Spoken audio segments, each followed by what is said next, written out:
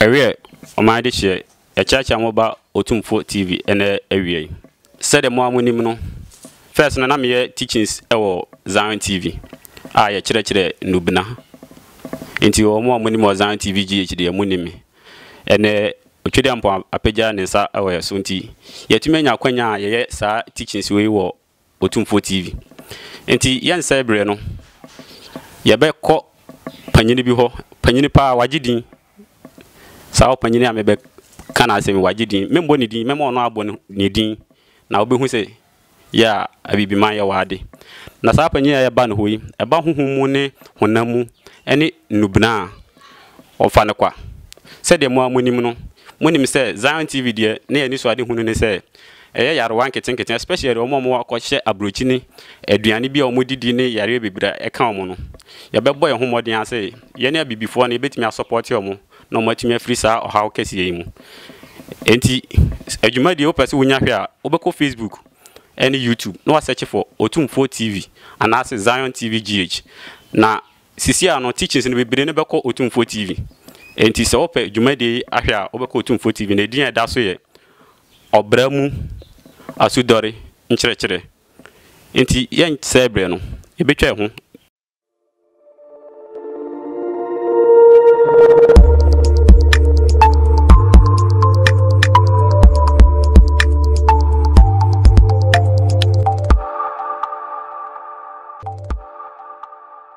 Otumfo TV yene amamre ene yempuntuo Otumfo TV oprempon ene yen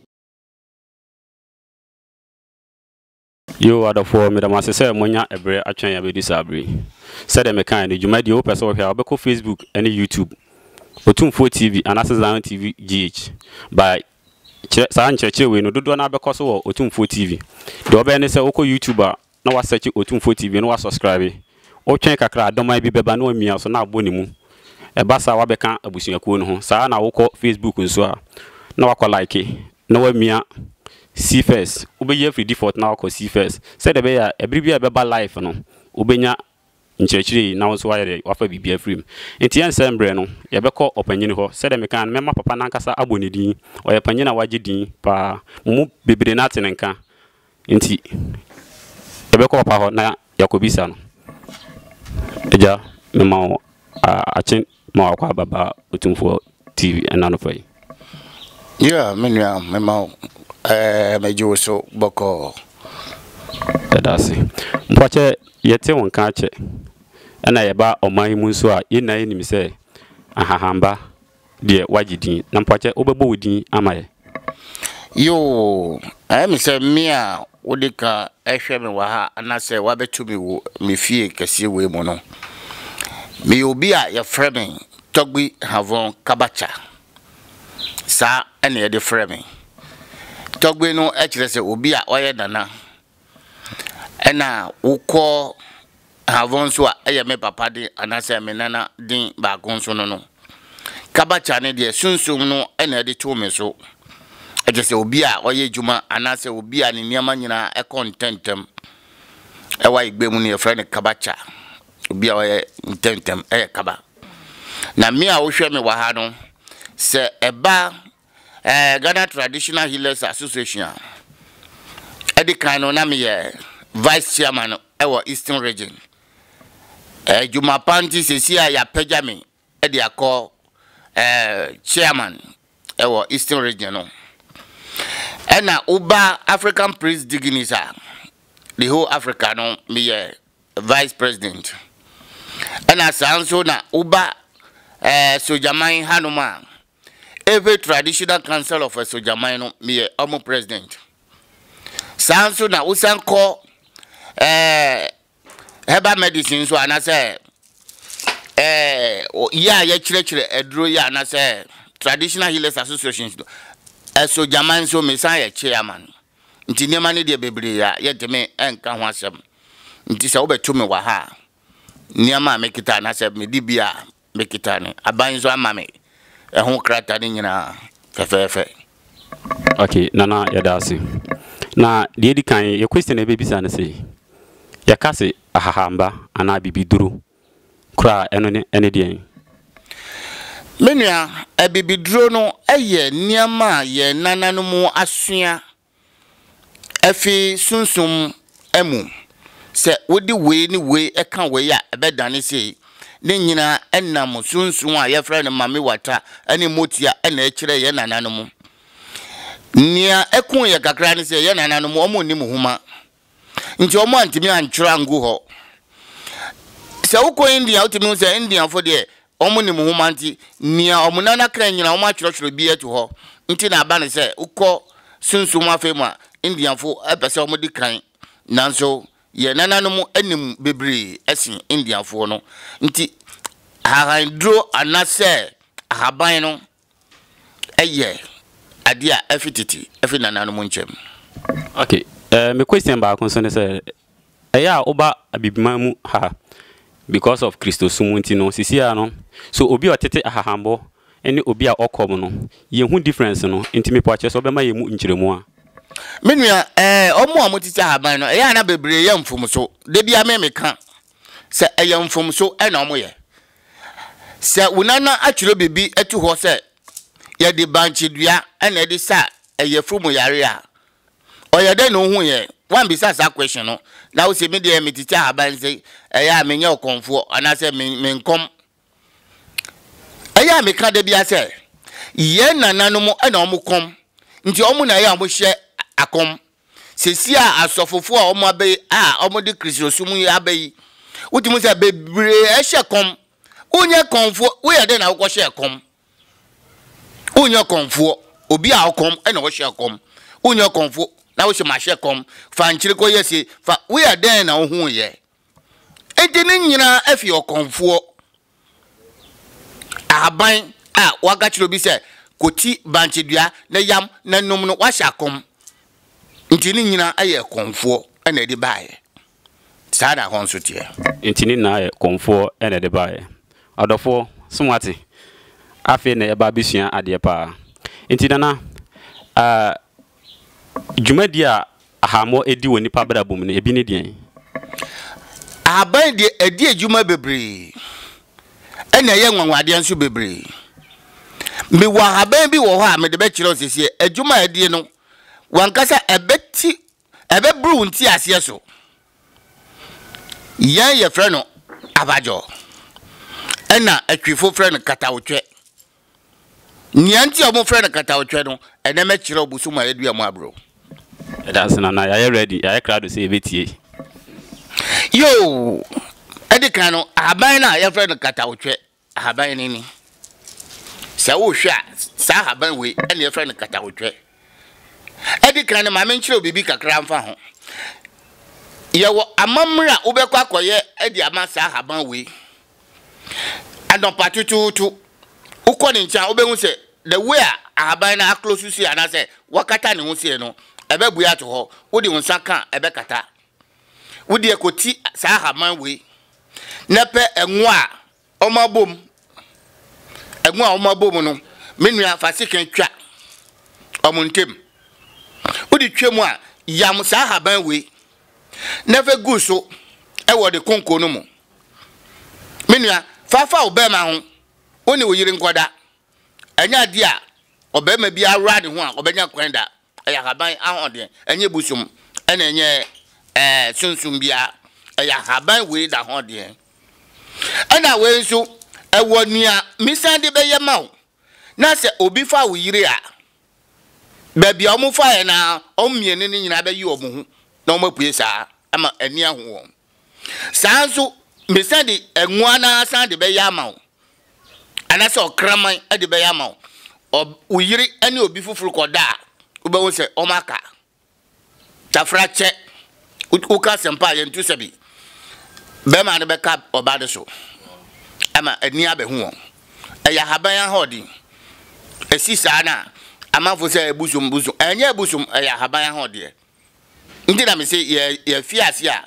niema bi wo ho a ebebru unti ase so we ya haban twifo frɛ no katawotwe ya igbefo ye frɛ no apajo nti se wo hwa adwuma we na ye wo bebre wa ha emre su na obi se ho asema me de bebre be kire wo na nana said ye hu nti sisi ano we ni ye mfa ne se ahamon adi bone ana so won say nti na mpanyimfo ebu aba bi say asemboni kotokuo papa wo mboni nso wom bibia o say obroni aye touch battery na ye di so touch no o say e won achi e na wenanim obroni said negative and positive sanso na haban so ye mamemfa Bankye aye di na haban ni mamemfa kire obibi ahaban we e Bankye eboa yem bebre obi edi nanso ewa mamra ubekwa koye e di amasa haban we na se obi wiawo anase obi ebo timboni na uti sa haban we na udi shepoto yiwem na wo se nso gusu na wo nipa ne dia aye kwa ho ewo niema bi a ubeye e di afa ho no haban ni e pro wo nso dum no na nipa no nso ne ho e pro wow Bankye Ahaban sanso na sa Bankye Tikuro ya menua ukọ baabi ye frɛ wo nhyiam na wonim sɛ wo na ukọ akotena dwam ti sɛ chairman na sɛ baabi a ukọ akotena no nya de a wo be pese wo be sole ntentem menua uti sa Ahaban a Bankye Ahaban na wo kasa ho sɛ baabi a me pese me kotena yi me kodu ho ama me nsole ma me nkɔ baabi so me sole a me pese mekɔ ansa na makɔ na wo de ahye obotom uko Tulasi ya obetimi Tulasi efi anopa ko si anwumre na wo gi nso ye aya Ahaban na ho de agi wa wo yitu atwere ansana obetimi akogi nso sa ene Bankye eye na adwuma Bankye Ahaban kru ya se obebi wo fie sesi a na o si ni yem eka no ni yem ka no ana se owo yefu mu yare a komokemu ye soja na ade chi a efenzen ashina ewo mu kadum no udi sakakra nefa yam Bankye Ahaban we enso no udi fa sra ni yefo no so manenum fa sra ni yefo no so me ma o 10 minutes onu angasa be start etujom eya Ahaban Bankye Ahaban sanso na obi ukotunu na osi ni yem ekika no Bankye Ahaban na udi yam nefa nsuo kakra go so sone so ma nipa ko obenum aduro no nia osi ni yem no mane tru no otru no a onu no obenum aduro no e di ama nia oyale no awa na chi onum wi a waka kire se kwesi o kwejo menum aduro na mawo usi sa de pardon be se 10 minutes 20 minutes no sa yefo no ebejai abra wo hye wachi no aye Bankye Ahaban nti ye wo bebre a Ahaban etimi ye anase bibidro etimi ye ne nyina afi Akomfo kro ya nana de na akomfo ne tumi hu dwumadi a Ahaban etumi di ma ya ewo ya brabom sa menu ye wa Ahaban bi wo ho a aigbefu ye frɛ no bolongba emi se bebre nso frɛ no Bankye Ahaban achinje nti ne ekun so kron so aye hwahwe nti se wo pese odi achinje a wo de uko hu sa Ahaban na mebo ne din kire wi wo de ko tibi anajo be se efi nodu ekono a tibi uko akoti no fa mori kodinche fa kakra go so e ka kire se nia wo abrebo mu bia wo pese ho anase ne ekoso bia wo pese ho ti Ahaban ne miensa fa ko hye wo su ni ase wo de da so anse ne be hu ebedu 3 days no anase da miensa no niema ekoso wo abrabo mu nyina no wo be hu no ti se TV enye busum powerful ayina ye fe no sodom apple no sa pepepe obu ana nso fitaa bi film no sa pepepe na me kire we ena titi no so ma me kire hinta semba akon titi no ye nipa dase ni ye gi ya hoden anase ye gi ye nyansa afidua ho ye kan amafo bebre beka se den na nipa kwa akogi ne nyansa afidua mu menua titi no na sune na ye di ye ti etuso no koti no na eye dua bia esom eho ne anya ne koti ne fi ya igbefu ye fresh adua no se wuchi emi se atwefo fre ne enyina sa adua no onu ni suma osun no cotton na ewo mu no ena nananu mu di yes ni omuda so ena ma won adwen nti se wo be kai ada se wo ti sa asem we da yetimi didi obi atam se adan wo ni su ne wo fi ana wo ni su ne bia wo fi ana na kire se wo ni bi nti enya de a wo be nya nyansa no onu nso mpanyifo omukọ akoda anase ukobo amane na se omo ahu anu yi na ombeka se o bi de be masu ni adichi ana abeti muaye no menua obeyi saa court no ye wa bank tinketin bi wom oyi baako 7 na wa boa no na wa chichiri wa de futemu na wa de ahye su ni na se biom oda su 7 days a niema ekosu nyina wo wa brabom anase ni obeya ma onyina no obehu na wa kire o se we call see eye dua ahoden nana obi abetimi aye saade we bi ahwe obi abetimi aye nanso ni ame pese be kire oni se ewo mra obetimi akoye e ma na ye djuma enye se wo sorry na wakoye na ye djuma ewo mra obetimi akoye e na haye ko ho ye ntimi nkan nyina bebre sa ya hwe mi odua bi wo ha ye aigbefu ye friend dare makpawe ena twifo friend kaka pempen we ena me de sa obodanfo sesi aye ka sei na se me kotur sha adua we ase no na me yam kakre bi na me de hye nso ma na wonum a me ma oba say 10 minutes to 20 minutes obeda sesi a wow obeda sesi a eye dua na hoden nti sabonanfo so obodanfo ba ye wo amamra ye yemano a ye ni sa duro we a onu ankasa beda sa 3 days ana se da miensa onyane de ende obakase mu mameduane odidi wi a obesanda edu 3 days na ya mane kenten si wonko sensu omra oji kenten na e oni mi se yale ne nkoye wanjia kaje nsa wasa ne yale nto mo fa mo ni panko ena na aban we ubetimi akoto obusuma nketre ye fen chameleon no ye friend agama se ukoto sa busuma nketre no wodwa so kra na nia ewu na ewa mamra wo de beye na wa hye no moto na wa tia aban we bi na wo de afra na wo de aye samra sa samra no ye dware na afi ba akopɛ once pe no betimi adwale no okay o dware da afin sunsunfin bi ewo ohun bia no epam no kwa ekiri the whole year no obey free only problem ono so eye kakape pe adwuma nti ye wo ahaban bebre ye mfa ni say we ya aigbefo no ye friend the chief mpa atwidin de menim fen asawa we na so binya gonorrhea mi wo nsem bi wo wa ye de benua we ye be hata no mana na de anua unum wi a gonorrhea ne beko eya haban sanso obi bo wa nso a ewo niam a me de beka me de benua unum a ebeko ewa bi te say asthma na we enya asthma se wo TB anase ubo wa na ofi moja we na me de sawo yale yeah yewo ahaban bi wa ha ande ahaban bi a masoli ana matnase ajese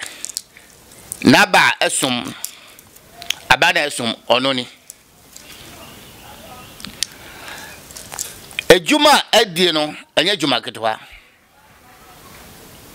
se me se meka ne nyina ebeji mre ne nyina nti meka mieno na majani aka no we eya haban bi a ukọ ne nchen na wo ne ko kasa anajo 12 o'clock upese onbo hu ban kosi eda a obewu na wati na ba ne sei obeyi baako 7 edu amachi a ube sori agina wawo den no na odi obo esi ho na wagina obo no so ni anti obegina obo no so me chere wase na 1 minute sadi baako we 7 enye poison umia menua e ka be se 3 days 4 days a obewu no aje wo fi se wankasa wo fi a wodi mse o memri aso enti na mpanyifo na se titifo no obetimi ka kire oboma se o sesi e de mabre memri aso me ko ajawo onim ni awo hu chichiri dwan no ya we eya haban bi a ye friend azakpo no eya dinkase se mesime tuaso a ye ka bibi se azakpo gakpo ketodu asanakpo ngolivodu asanakpo ajevodu asanakpo ye di dware wo e wa mamra ye ne ye di dware wa otanfo bi a otan obi a no ni opese mra wo so na be kono so powerful eya haban we ndi mekasa meka mienu pe ndi mani nsi ho ha ekwo ho tinana mi obi wa ha ye aigbefo ye friend adakone achifo friend say aye anasin tokwa ha ya sa haban we me di ye samra ma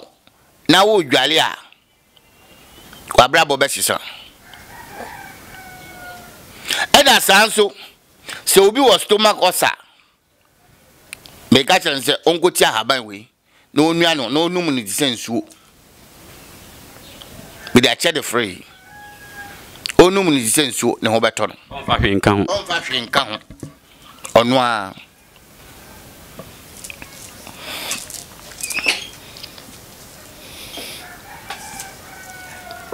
ana ba ko bi nso wa ha menim ni twedin na so ya igbefo ye friend totonkujin sa haban we se ntokwasi obi ni ne yiri ntema na se ne kunu ntema ana obehu haban we ni a oye ye wa mamra obeye e de ama sa haban we obeba modin a se ebi beka onyonkunu nano e kana no pepepe nia obetie afi wo bia no eye dedede uka semfukura obeti ase menua achinje nti ne ekuru nsokro nso ayahwehwe iwi kakra da hwe ade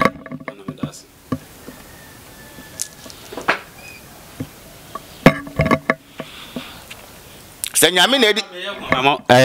akanfo frɛ no baifu ani eso aba kokokoko bi kokokoko uwi ade den we hu sa pepepe ewo amamre bebre a ye di sa haban we eye se uyiri ukan na waka ukunu ukan na waka ye wo baako bi wa ha ye aigbefo ye fra ne hunshikonu uti sa haban mienu bomu na wo yam na wo di ewo anase honi kakra ade afra se wo ye bema wo di befa wo bema ho se wo ye oba wo di be hwe wase se wo ne ukunu anase wo ne uyiri da nia obia be ka kire no wa abonti no ba bebo amane wow aya haban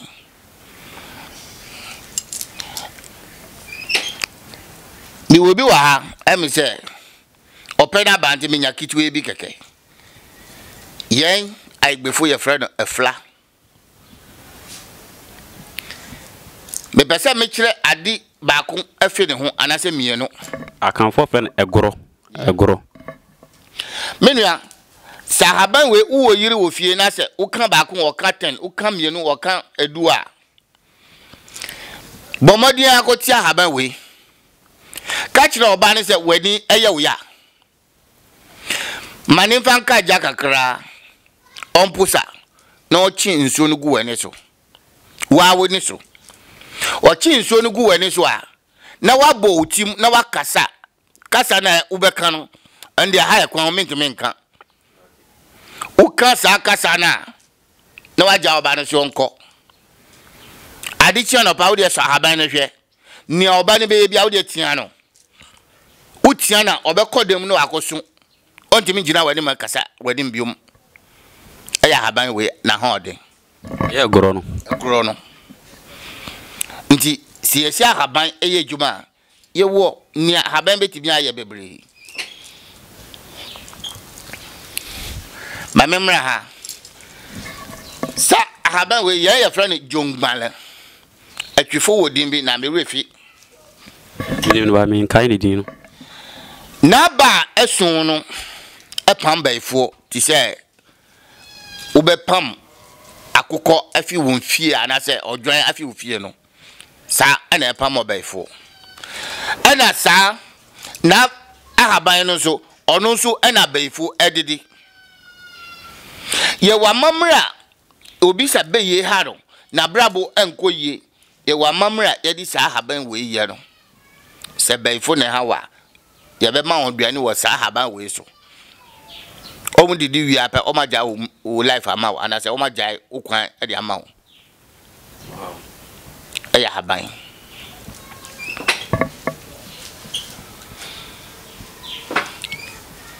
enemre sikasema yeden nti na me ba ba kire we no sa haban we okay no sa haban we no yen aigbefo ye frɛ no enkpasa emi se bruni frɛ no laventa 3 menua se uhia sika na nyese ye dia hodi na pewu se uhia sika na utale na wai ya kwoti sa haban we baako 7 ebe multiply times 7 wo kutukunum eya haban nana won kan hwe nguso won kan hwe ko so hwe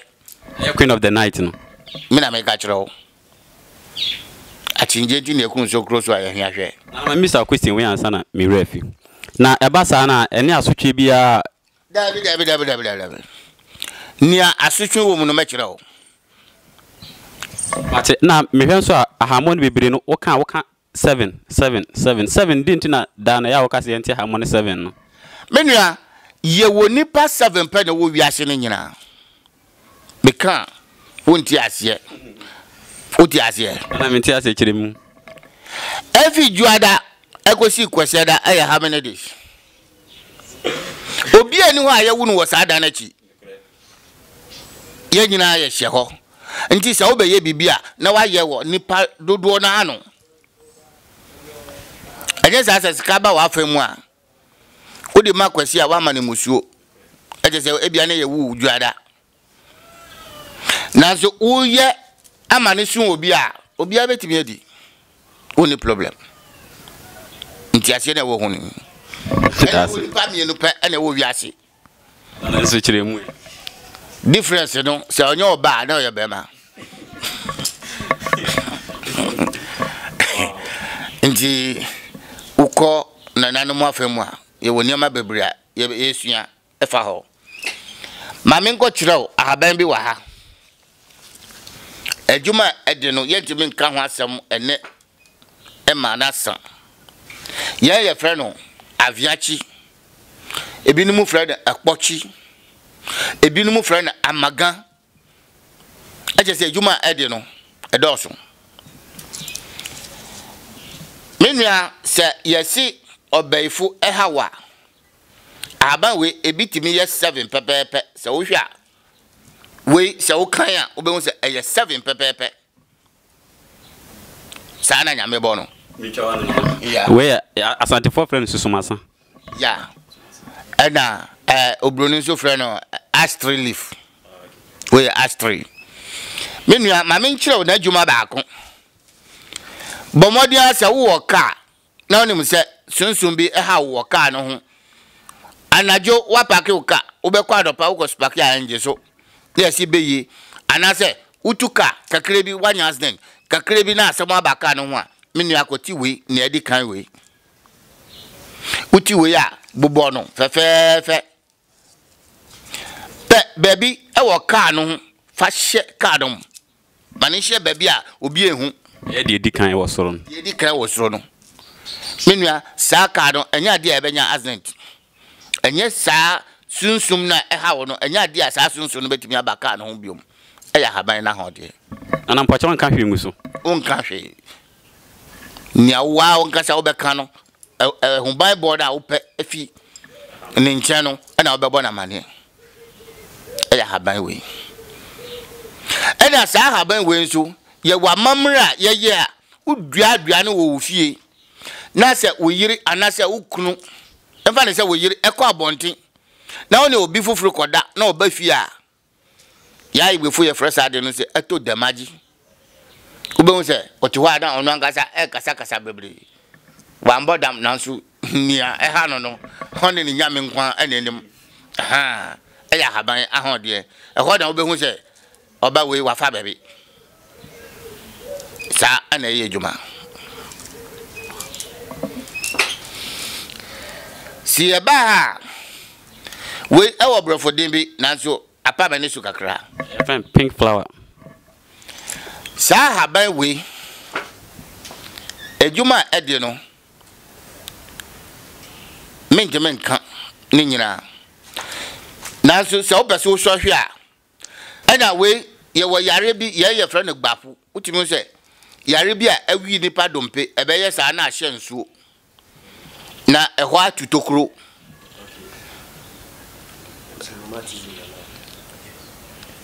eye juma ti say rheumatism okay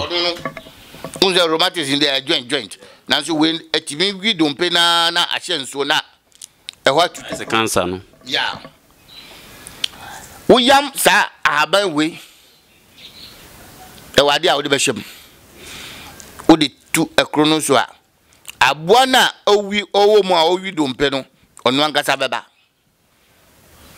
wo befa wo ade de ahaban ena we obi wo si kire yare anase mojabruso a wo sole no wakoti be se miensa every week wo de ye be se twice who refine fashion wa no na wi fresh na me nsuo no utaya za de we ha osisiri yare beko diabetes no na me ka chiro ndina me si yente me nka ne ho asem nyina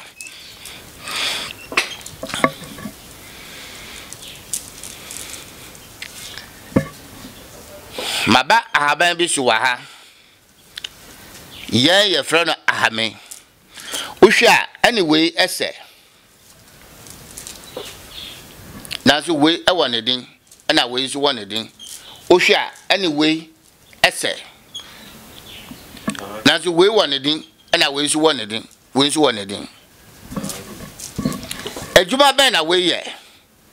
titi no we na ye nananom di ye operation se akrone eha obi a se akrone no ko ohwa amo na esunti se football kra na menua we ubeto akoko futa ne honwe no ubetutu na wo dia kansa ahaban wo dia hyemoto no akoto nsefuo akoto ekra foforo 3 days pe na ye de be ye duro no ma ye ma wa ye nya biom wo ya le ne beko wow e beko akoda din akoko mesan yeah we eya haban bi a minim ne din e wa igbem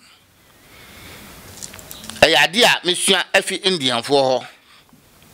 nti edi a omo de friend ne ye basel your friend Tulasi nti se ahaban we menua se wo ko ba bi na se wo hu se eho ye dangerous a wo de TB ne pusa fafa wanim se so tanfo bi wo ho no hu wanim a ontimi hu wanim ontimi ngina wanim eya haban no na we de mi chawa no entina indian for worshiping no your friend Tulasi pepe Tulasi David pepe we yetimi ye na upusa wo shekina anase wo ye ne se a wo be wo se da sika efifiyum anase na egufem ena owoka obi sesi a haban we wo yam na wo de to hoduma poison no be within 20 minutes time se rashes egu obi hu a emi se nkola bebre wa ha ewi a na ma frɛ akola kitwa se onko TV mbla obo se akola bi anim eje se ebo ho ban e wo fie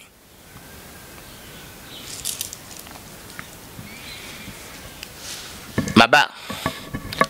sa haba we su ya igbefu ya frɛ no de fatwi emi se na ba no eni so nti unhu ni papa Akomfo frɛ nunum ampa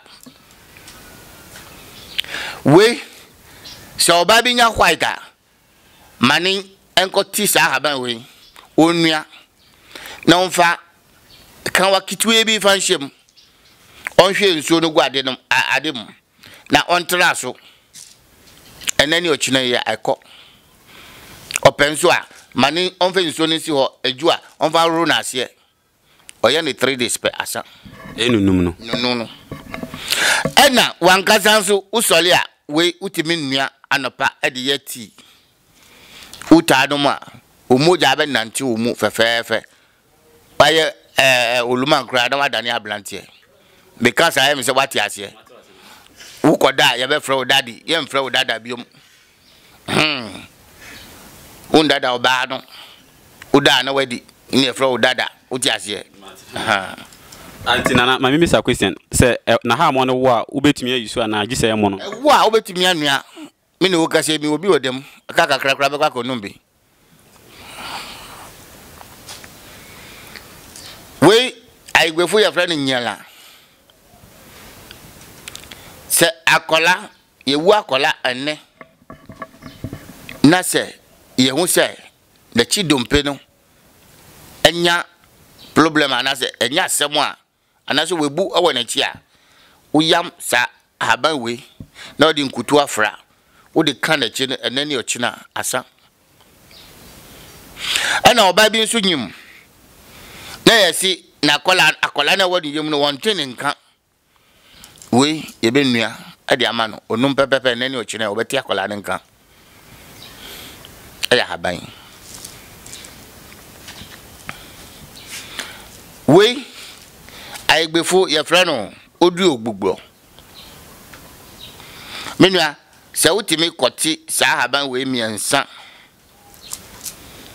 now the efen wusa e de kan ho e wo mra obekwa akoye no na se ebo ukom ti se nia e hye ukom ya obi tu wadro enkan obi di be ba woncha e be ko onu ane so inti ni ye fra no se odu ogbugbo. Okay, I brought friend back to the center day. Sa ana ye juma.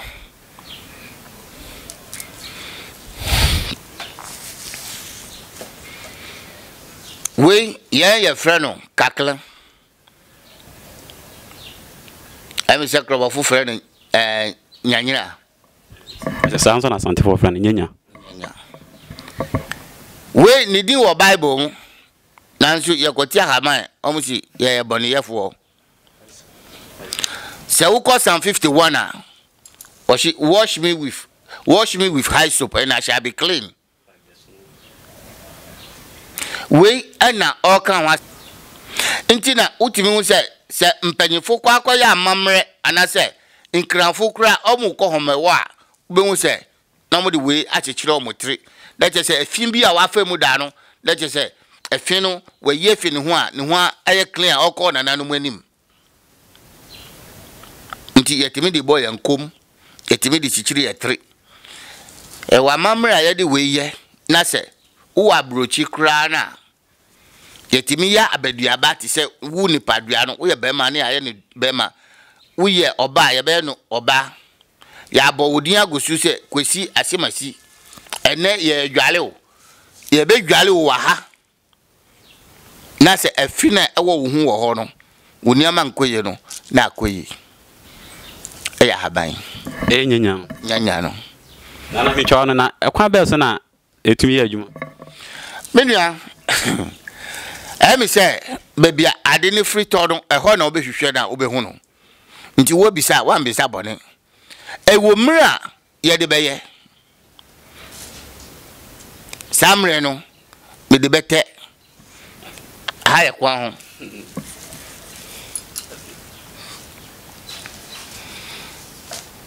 the best me the way twa to nti me kwa ye de ba be si de so we eya haban bi asa wo ba be fia anase miame dan no kra wo kodu ha wo be se bi si ho ye friend no gbelele monu jafama din kase pa we uko ba bi na obi tu adro wunya ba fast ye na wo wura wo de ma ewu adro no nipa na tu no ewu anya juma ha na nti se wo sole fi a wo de wudu mi dan no wo de hwe wo se obenye bia e wo ho asi ho eya haban ena wo be ko ba bi nso na wo dwale a nia wo kwa akoye no ebedim ena we nso ye wo bibi wo ho a ye ton wo adwa so emse ebinu flana lily aba eyan keten bi sa upe saade no baako 41 wapa hire tiantian no nso baako 41 wa mamra obeye na wati sa haba we nso baako 41 wayam menua wo mra wo de beyam obi ehu obi oni obi ankasa se wo sole anompa na wo di ebi kan wa no nia waka no ebebe mu ansa na de asa se wo bo obi dua ebetimi no dana nia udi wa no beka no ebebem eya haban ahode sanso ono so yetimi di yesamra ede ma wo kɔ baabi wo kɔ pejuma wo ejuma na enko so sika ba wonsam na ahia we yetimi di dwale anase yetimi di amamre ede ma obi bia bekoyi eya haban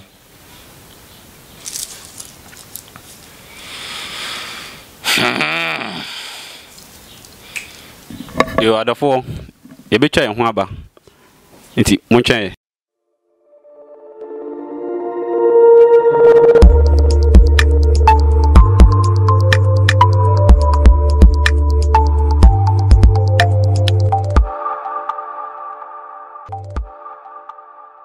Otumfo TV yene yamamre ene yempuntuo Otumfo TV oprempon ene yen yo adafo ya damase semonya ebre atwan ya beri sabri ye besan akona na ho na de aka no wato ayeso nana ye be ko na wo kan bibi nti yo se yetime babioma mekita haban bi wa ha sa haban we ye aigbefo ye frɛ no aduoji ono so ukomi dan na obe so madue bi wo ho ewe na djuma bebre na so ni ametimi a kire enne efa ho no se obi ani be ma no ewu eje nim oda na wada akokɔ bonkra won tehwe we asie no ewo niam ye de beka ho na ye de aye peters e de ama no akokɔ bon a obete odanso a obeda yie osole anopa nso a ni yiri nso betu nyamejom ayayi jom e wo fie ho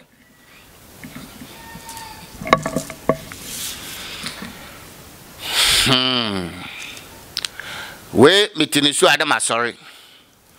se wo hwa ebi hye nchenche ha bebre eya haban bi a ye aigbefo ye frɛ no anyachi sa ahaban we ewa mamre a wo de beye na se wo dua wo fie a se tonda anase esuro eti jakra na ebi mba wo fie agrada ye nyame ba ko pe a asolefo oma wia anase Christopher awia omosi nyame kasa wontimi ngina ho sagrada tija wa ha obetimi ngina ha wontimi ngina amanfo bebre enim me ka kiro wonde bia se agrada ene efra no seden nyame nanso bebre nti ase obi se de wote sen a osi yawe nti yawe no eyobi kasa munkoye research yawe no eye agrada wa won di ase no koye research ubehu ni ame pese me kire no nti orusu na adwuma bebre e be peda na o me enu so mu nkire mu nana maba ahaban bi a yemfa ndi agro mpanyifo ewa akamu no ye frɛ no Tameawu utamia ubewu ai be fonzu ye frɛ no woke ebinumu frɛ no gbako ato ne din bebre ewa juma eye we obi se na akuma sese na metibi me di tudro kakra goso na owi a me man 5 minutes akuma no be duty se ade a omde a hye nsonwem wankasa otimi nua na wonom ebema wakuma benya ahoden obi se wonante haden ha na obra onua we na onuma ebeboa no ena niema bi a ota yanzu ebi ni se wonya asem a wode ekoti sa haban we kope okitre ni bi na oni no ube se white bi eda no pe ono baako 7 ya samba 7 so wonya ono 7 na fashion suom nia woni ni nya asem no fa kyerɛ ne din ego haban ne so ekitre ni ejanan no ni janan no ye wodua bi wo ho a wodi pane kɛse no na wodi akɔtale duane ho wodi bɛkɔ akɔwo duane ho etale duane ho sei ubehu sa haban we be fifi efifi wo lawyer akra wo de pam no so nkɔtena ase na asɛm no wa obetimi aka wa asɛm sa fifi a kai sɛ wa asɛm no enya de a obedu nkuni ye bɛbufo to wa siesie wo ho ya haban ena sanso sa haban we aye kwa honji embese be kan nyina se obi wu sapo na omudi adwale no no unya sa sapo na e wa mamra wo de beye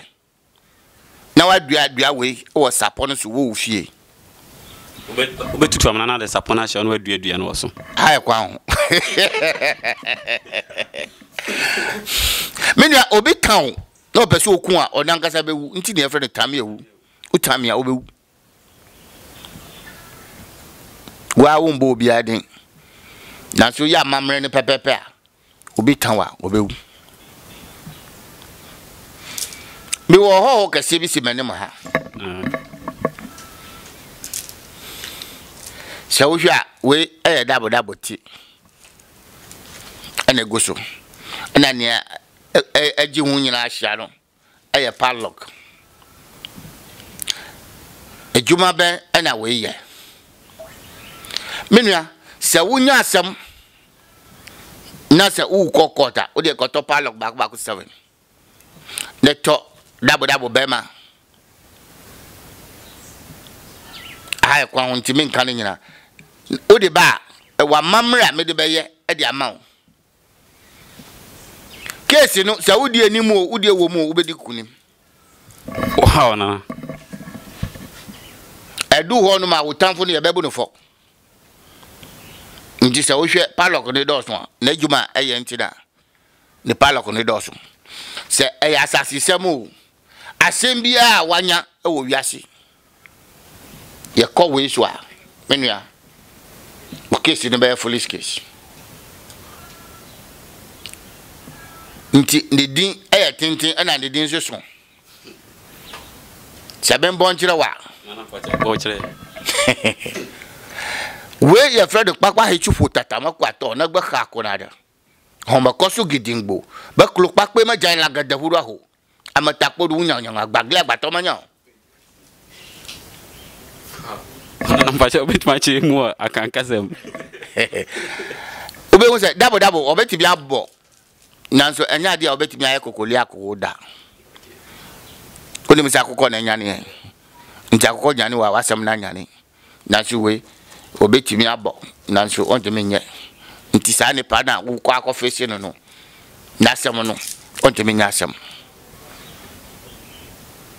agbagle agbato manya nso leje se wasɛm no ahwie na wankasa wonim sɛ wasɛm no ahwie aha yɛ kwa ho nti bidi wei kakra bɛgyaw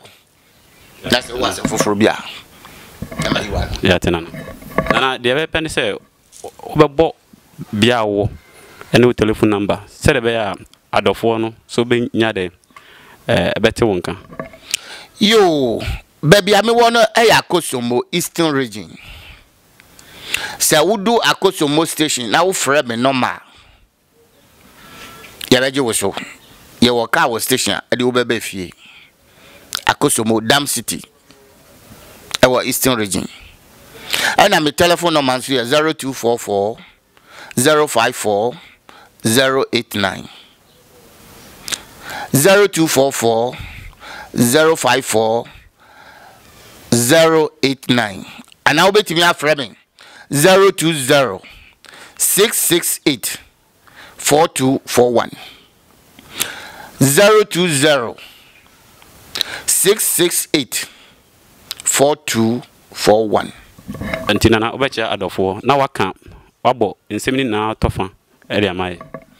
yo ni a me pese me kan se enamu Kristo somti ye amamre ye japade nyina ayira nti ye nsankofa ye nkyere so refi bibi na ukofa ye nkyere nti me kyere amanfo bia se anase adofo bia se ye nsankofa ya de na ya ja ho no oman bia ni ho a oni oman konfo oman a o ha oni oman konfo do na chese kro na yira nti ye nsankofa ye amamre na ye nananom e de aja ye no se unana ka se mu kyere wa untimi nko bisa papa se nia unana ka no e ya mpada nti ye nkofa ye nananom de bidamu ase nti yankofa ye nananom de adofo se de mu amunim no eye Otumfo TV yese nepa ne de bebere mu nti dasene obesante yenso yenka makramu bye bye.